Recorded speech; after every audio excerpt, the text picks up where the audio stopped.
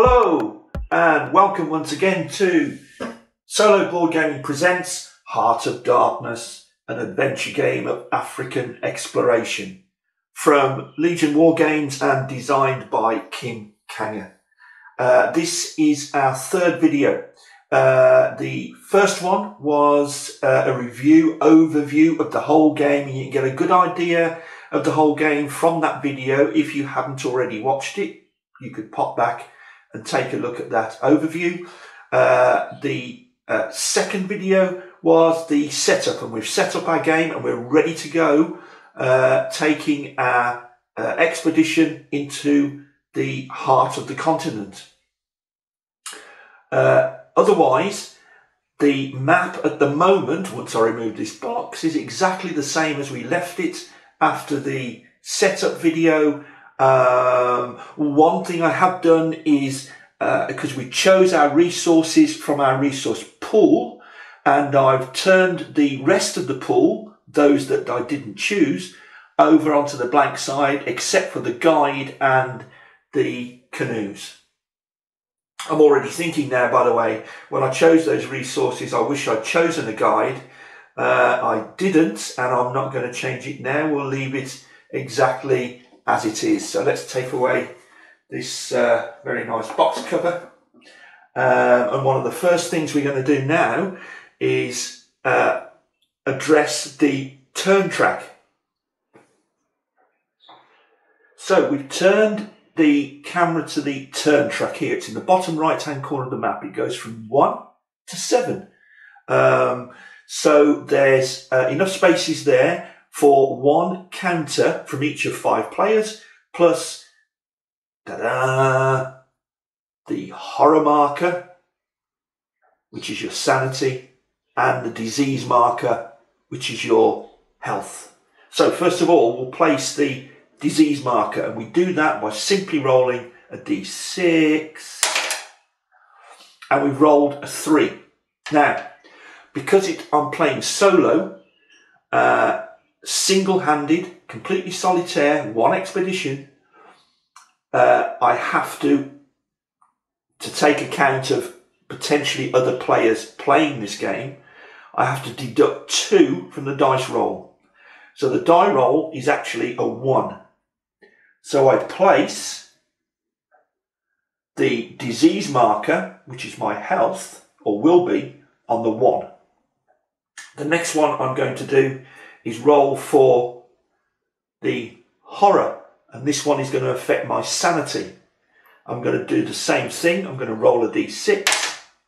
Oh, I've got a 6, and I'm going to minus a 2, so that's on the 4. Now, in a multiplayer game, 4 or 5 players, for instance, players will now place their turn markers on the turn track, in between here and here, for instance, with the person with the least drama points going in the first spot, then the second one, if any are tied for drama points, then you would determine it some way, die rolls, that kind of thing, randomly to see what order the players go in. Here, of course, there's only me. So now this is where I place my turn marker in the first available slot, like so. And you can see what's happened there. Fairly clever mechanic, really. Because I'm playing solitaire, the demand is that I had to minus 2 from the dice roll. It's fairly certain that at least one of these markers is going to end up, well, certainly a 50% chance, on the number 1 spot. And my turn marker is going to be below it. So the turn order then is carried out at the beginning of every game turn. Then we have the map phase, which we're going to cover now. Then we have all the player turns and so on, backwards and forwards. End the game turn and we come to a new game turn. So that's the time when we do that again. So it's just the beginning of each game turn. to determine our start order and if we're going to make any health or sanity rolls. Now, because my marker ended up below the disease marker, I have to make a roll against my health. So I'm going to do that now on the D6, and it's a 6. Now, quite simply, if that die roll is equal to or less than my health, I lose a health. It's actually above my health. Look, my health is at 5, so I don't lose any health. Now, there are modifiers that you use. If your sanity is greater than your health, and when you make a sanity roll, if your health is greater than your sanity, there are die roll modifiers. In this particular case, there's nothing. I had to make the roll because my turn marker ended up below the health marker. I don't have to make a sanity roll because my turn marker is above the horror marker. So I made the health roll, and the health roll was above my starting health. Therefore, I do not reduce my health. That's a good result, and that's the first time. And this would be the 4th game I've played of this solitaire.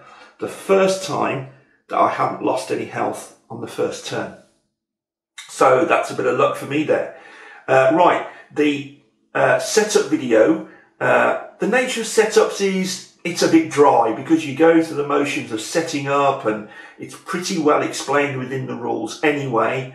But there you go, we've done it, and now we are on to our first proper game turn. I'm going to move the camera, zoom in a bit, and let's go on our expedition into the heart of darkness. Okay, so once each game turn, the next thing we have to do is feed our team. We've got to feed the Ascari, we have to feed the porters, etc., etc. We've got the food. Remember, I bought additional food at the beginning. Oh, that marker's moved a bit there. There we go. Now then, so the first thing we do is determine how many porters and Ascari we have. We have 8 Ascari, we have 8 porters, 16. That's going to cost me 16 food. And 16 from 40 is 24, he said very confidently. So we move our marker down to 24, 24, like so. And you can see how quickly that food went down. Now you get why. With my resource points, of which we had 20 at the beginning, we bought 20 additional food, because now we have, how many food left? We have 24. So the good thing is we fed our guys. If we fail to feed, because we always feed Ascari first. If we only had enough to feed these guys and we couldn't feed all of these guys, we couldn't feed all of them, then our discontent would go up by 1. If we couldn't feed even our Ascari, our discontent could go up by 2. There are some mitigators there, but there you go. So make sure you've always got enough food, keep your discontent down. That's an important part of the game. The next thing we're going to do is actually make a move on the map. Let's look over here. Here's our explorer. We're still in the coastal area, in this savannah land here.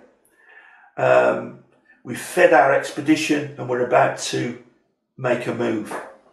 There are several choices available. I said several, is it just 2? Let me have a look. So any area bordering this coastal area here I can move into. So I can either choose to move into this area of Congo or Kimbundu here, like so. There's the border just there. Both areas are assumed, and it's an assumption at this stage, to be savanna, just as the coastal area itself is savanna. So do I move into here or do I move into here? I think I'll move into here because it's also a water zone. Any area that has a section of river in it is a water zone. So this river coming out here into the Congo area, and it's actually a river fork, that makes Congo area a water zone. Kimbundu does not have a river flowing into it, not at the moment anyway, so it's not a water zone. So I think our choice is here for Congo, and we're actually going to make our first move of our exploration of the continent. The other thing to remember or to note is that these tribal areas, Kimbundu, Congo, many of them are written in black type. Okay, some are red. This is red, Teke, Mbala, that's red, Bushongo, that's in black, and so on. The areas in red could be less welcoming for us, and only rightly so, because the designer, Kim, has not ducked the fact that even at this late stage in the 19th century, and we are virtually at the end of the 19th century here, there were still tribal areas greatly affected from exploitation of the indigenous peoples, very often in the way of slavery, slave workers, and particularly this area that we're moving into, if we're going to follow the Congo River, into the Belgian Congo, and the horrors that took place there. The good thing about this kind of game is that it does bring that kind of thing to our attention, if it wasn't on our radar already, and encourages us to take a look at that kind of thing, to make ourselves aware of the exploitation that did go on. So the designer has pointed this out by making some of these areas red. How it affects us in the game is that the any encounters we have with tribes or kingdoms of indigenous people in those areas may be slightly more dangerous, because rightly so, they would treat our presence as being very suspect. Okay, so that's what we've done. We've moved into the Congo. Now we need to find out what kind of terrain we have in the Congo. Remember, printed on the map, it says savanna. So we're looking at our maps. Okay, guys, compass out. We're going this way. We're following the river. We're okay because there's going to be savanna, grasslands, and that kind of thing. It's going to be absolutely wonderful. That's what we know so far. But when we get there, what's the reality? So let's take a quick look. We need to roll a dice. Okay, so we're going to roll a d6. If we get a 1 or a 2 on the die roll, then it will be the terrain that is already presumed. So before I say any more, let's roll that dice anyway to see how we come out. Oh no, okay, it's a 3. So anything other than a 1 or 2, and it could be something else other than savanna. Not 100%. We're still looking around. We're mapping this area. So the next thing we're going to do is go to the first of our draw cups. Okay. Now this is the draw cup that has those white counters on it with the coloured shapes. And the coloured shapes match the coloured shapes that are on the borders of our area. So the first thing we're going to do, because we rolled a 3, is dip into here. I'm going to pick out one of these counters. Okay, we've got a red triangle. So the next thing I'm going to do, is there a red triangle on any border here? Oh, I nearly said no, there's not. There it is. It's actually where we just came from. Red triangle tells us that this area will be of the same terrain as the area across the red triangle border. red triangle border, same terrain. It's going to be, let me just reach across, take a savanna tile. Although it's already there, we're still going to put a savanna tile on top of there. We've confirmed. Now that's a good job. Okay, it's the same, but at least we've gone there and we've confirmed that it's the same. That's quite satisfying. We're mapping this area, we've confirmed it's savanna. Pop that back in there. Da-da-da-da-da. Now, by the way, if it had come up with, I don't know, if the shape we picked was the purple splodge, for instance, there is no terrain mapped over there. So that wouldn't have told us what terrain to place here. So then there are other steps to take, and eventually you will determine the terrain. And I've noticed after you've mapped 4 or 5 areas, and that gets quite extensive because you're sort of in the centre of the map by then.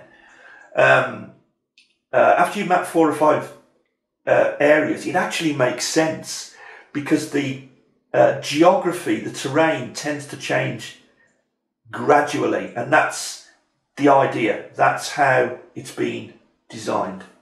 So we found savanna. The next thing we're looking at now is this river fork. Where do each of those forks go? In which direction do they go?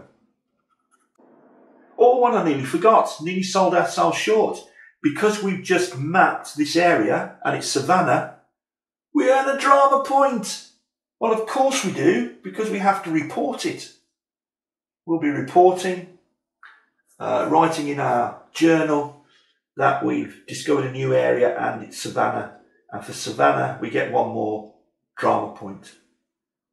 By the way, if the area had been jungle or desert, we'd have got 2 drama points because they're much more dramatic. People want to hear about that kind of thing. And we would have lost time doing so.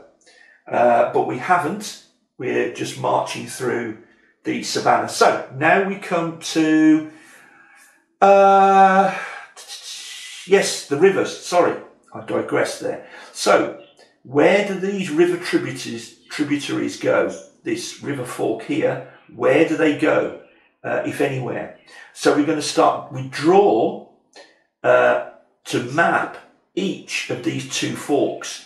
So this is a mechanic that we're going to go through twice now, once for each of the arms of the fork. So the first thing I'm going to do is draw for this one. Where's my draw cup? Here we go. Okay, I'm going to do a blind draw. What do I have? Oh, it's another fork. It's another river fork flowing back downstream, if you like, towards the mouth of the river. Where am I going to put it? In which direction was it flowing? Remember, this is this fork here. So let's take a look. This is where we go back to our tub of shapes, our multicoloured shapes. Draw, draw, draw. What do we have? Red triangle. Now we can't have that because it's not a valid border. A valid border has to be one that is unexplored and is not already a river source. So in that case, the choice comes back to me. I can choose any valid border to place this river fork. And that's exactly what I'm going to do.